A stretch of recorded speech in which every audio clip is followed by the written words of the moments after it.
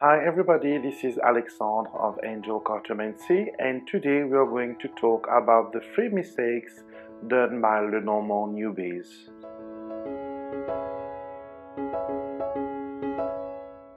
Mistake number 1, tarotizing Lenormand. The Lenormand Oracle uses a language of their own. Don't ever read them like you would read the tarot.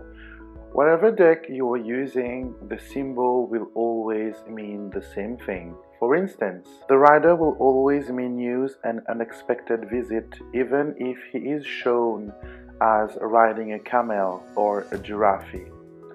And the fox is cunning, even if it is illustrated in white in a snowy decor. Stick to the symbol core meaning and think about it as reading the hieroglyphs. Mistake number 2, asking the same question again and again. Beginners to the Lenormand tend to ask the same question more than once to the cards. They are unsure about the reply of the cards and think that perhaps the deck may be misinterpreting their question. Let me tell you something. Lenormand a toujours raison. When your reading seems uncertain or muddy, go back to your question. Remember that clear question brings out clear answer. Your head may think about the question, but your mouth actually spill it in a different way. It is a good idea to note your question on paper in front of you and read it as you shuffle your cards. Mistake number 3,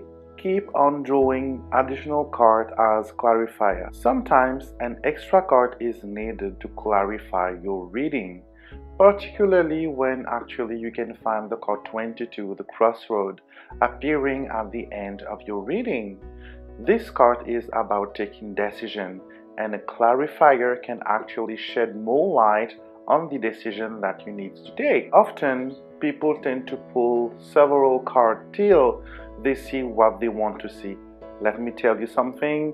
C'est de la triche. Stick to only one card as clarifier and you will see that your reading will be clear, honest, and most of all accurate. Thank you so much for watching. Make sure to subscribe and stay tuned for more Lenormand videos next Wednesday.